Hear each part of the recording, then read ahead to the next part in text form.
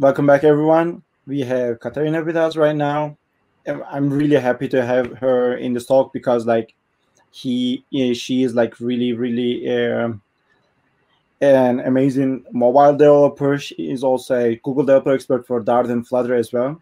She is a Women Tech Makers lead for Switzerland, so you can see that she's doing a lot of community work. And today she will talk about the sharp corners of BLoC. She will share her ideas and observations about implementing BLoC with us. So stage is yours. Thank you very much. Hi, everyone. A little bit about me. I'm Katarina, and I'm Flutter developer at Fastic, and I'm also Google developer expert for Flutter and Dart. And so in my free time, I also organize events because I'm co-organizer of Flutter Zurich and Women Tech Makers Switzerland meetup. And so let's go to the presentation. Today I'll talk about BLoC state management. I've used BLoC when I was working on my private project.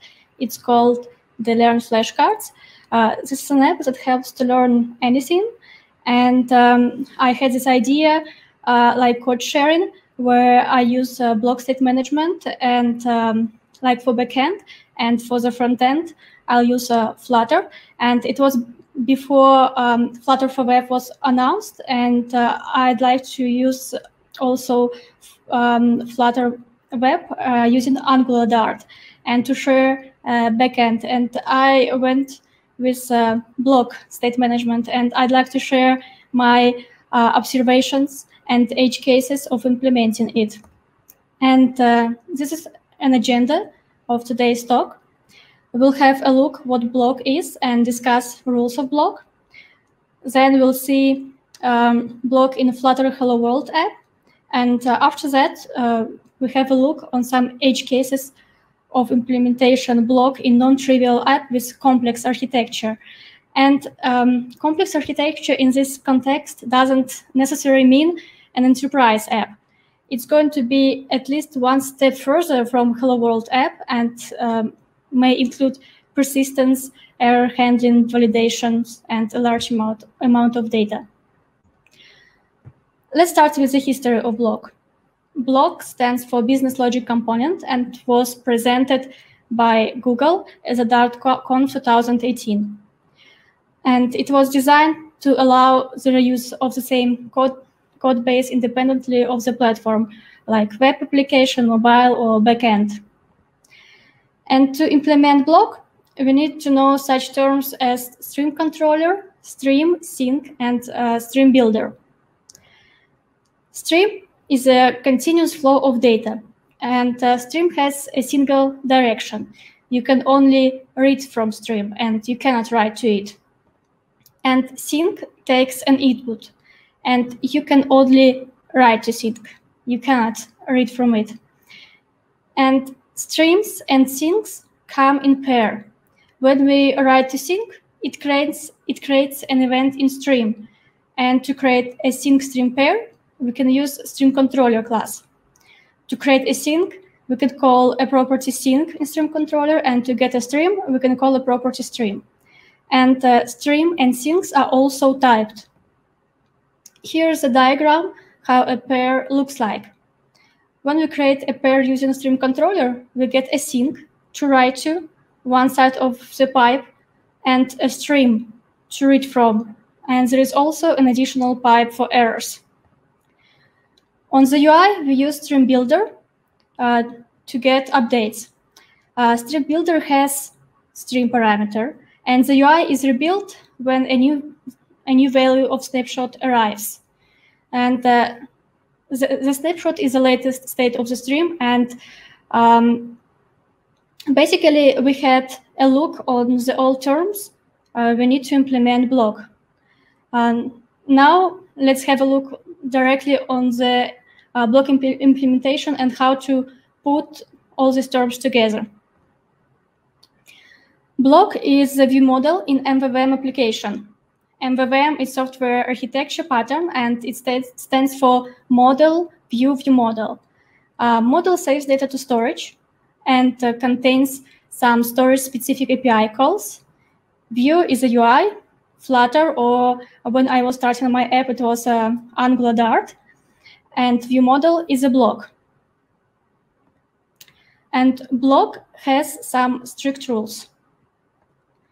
BLoC is a class, and the only interface it has is sinks, inputs, and streams, UI modifiers, or commands. This means no fields, no setters, and no methods. Dependencies must be injectable and platform agnostic. No branching is allowed in BLoC. You cannot write, if the platform is Android, do this, if web, do that. It won't work like that. And data flows from the UI to BLoC, from BLoC to the UI using simple streams and sinks. And simple means that you cannot use platform-dependent constructions. There are some rules for the UI as well. Each complex enough component has a corresponding block. Components should send input as is. If we have a text field widget where user types some data, we send it as it is. We don't change it because it's already a business logic. And if we get data from BLoC, it should be as close as possible to the output we are aiming to show. All modification should happen in business logic. And to have the whole picture, let's see how BLoC can be implemented in a standard Flutter counter app. A counter app has an increment button and a text that displays how many times we press this increment button. We have a class add BLoC that has sync on add, an input for the increment button, and stream, do set result, and output for the counter text. And in constructor, we are listening for the input event when user presses increment button. And when it happens, we increment counter value and put it in do set result stream. On the UI, we have floating action button, our input that fires the increment by putting an event to on at sync. And we use stream builder widget to listen to do set result. For this, we assign do set result stream to stream builder, and every time a new snapshot arrives, the text widget is rebuilt and new count value is showed. Now let's implement BLoC in non-trivial app. I've decided to take a dictionary app as an example, and let's have two screens. First screen is a list of vocabulary, and the second, add update screen.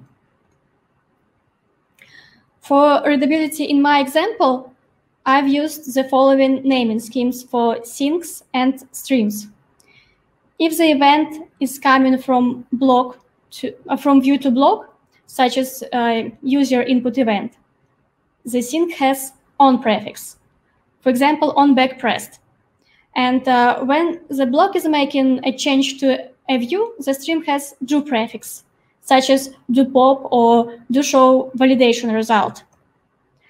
And I like starting my development from the end result, and let's start with the view. The first question is how to initialize your view model.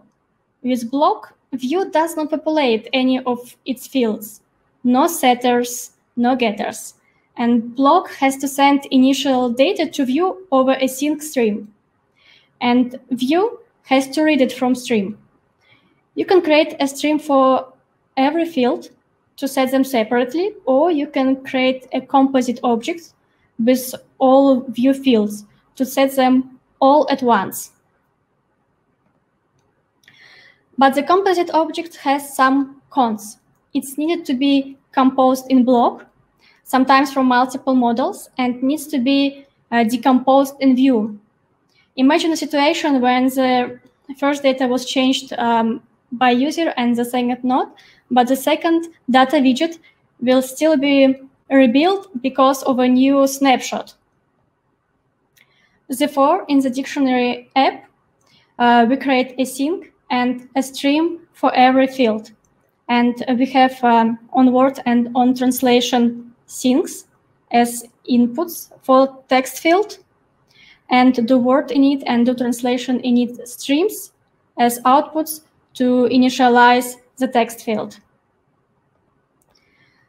On the UI, word and translation have text editing controllers, which are initialized in init state callback. And for this, we listen to do word init and do translation init streams. And when new data arrives, we update corresponding controllers. These controllers are assigned to text field for word and for translation. And when the word and the translation are changed, we add events in syncs on word and on translation. And we have already at least 2 streams and 2 syncs exposed from BLoC. Now let's talk about validation. When we create a word with translation, we still need to validate that fields are not empty, and depending on it, disable or enable a save button. And validation happens in business logic. To provide a live experience, we can run simple validation on every user input event, such as text field, checkbox, slider, etc. And we have to show a validation error as well. We can create a separate stream for every field to show errors, or we can use existing streams and send validation error events to them. After that, we will be looking at a dirty bit. Dirty bit is a concept when the object was changed from what it was at the beginning. BLoC is in a much better position to keep track of this bit, since it knows which UI elements are mutating the data, and it also has an initial data to compare to. Therefore, dirty bit belongs to business logic, to the BLoC. The next topic is the back button.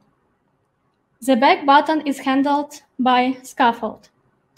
Scaffold is a widget that implements the basic material design visual layout structure, and this class provides API for showing drawers, snack bars, floating action buttons, etc.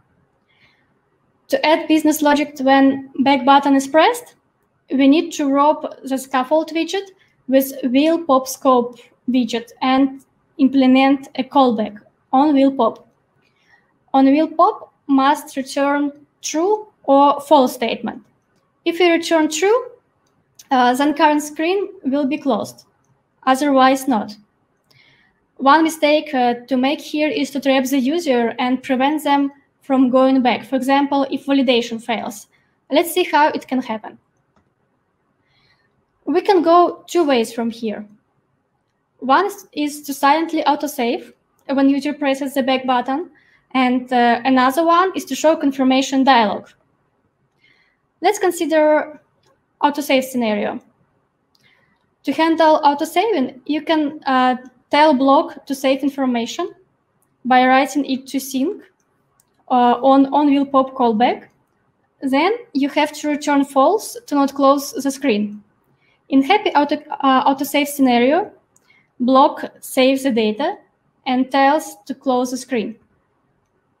Here is how the flow looks like in the code. The view pings the BLoC by sending empty data over a sync stream pair and immediately cancels close action by returning false. The BLoC tries to save the data and pings the view over another sync stream pair to close the screen. But if validation does not pass, it generates an error to show to user, and user cannot close the screen. Saving to database can sometimes fail as well, and user is trapped in this screen. Because of the trap, user has a bad user experience. Another way is to show a confirmation dialog, where a user wants to save changes. The same story with will pop scope, but BLoC tells the view to show a confirmation dialog if data was changed. To implement this business logic, BLoC needs at least one sync that user leaves the screen, and two streams, one to show confirmation dialog and another one to leave a screen. What about saving data? If there are no validation errors, user clicks Save button and view writes to sync that we want to save the entry. BLoC tries to save the data. If it fails, BLoC tells you to show an error to a user. If everything goes well, can we just close the screen as we do for back button? Not necessarily. When we add an entry, we cannot just leave a screen. Probably a user wants to add more vocabulary.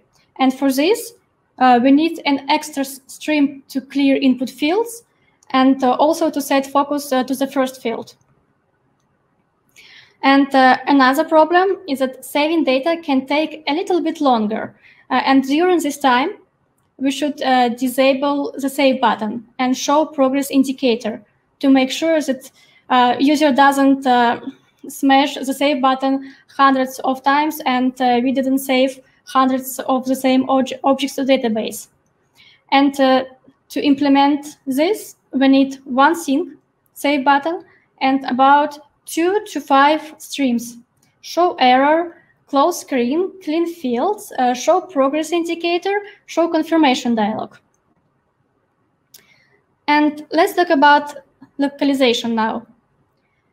In Vue, we show localized buttons, hints, etc. We also need localization in BLoC to generate localized validation messages and confirmation dialogs. And localization can be changed in runtime. And therefore, we need an extra sync to update localized messages about validation and errors. Let's count how many pipes we need to save a word in the dictionary. In generic case, we have at least 7. On save, on pop, do show error, do show confirmation dialog. On localization changed, do show progress bar. And to save word, we need more. Why not just one dynamically typed stream? Dynamic means anytime. Well, this is a viable approach that has different pros and cons. Pros, we don't need to dispose a lot of sync stream pairs. And cons, losing the benefits of statically typed language. It's easy to forget to handle like a specific case or to handle a type that is no longer present. And it feels like re-implementing a type system. BLoC is easy testable, no dependency on Flutter, and no need to run emulator. And it makes it easy and faster to test on CI. You just need to swap the models with mock implementation. And Dart testing framework has rich support for async tests, including streams. Thank you. That's it for my presentation today. Excellent. Thank you very much, Katarina.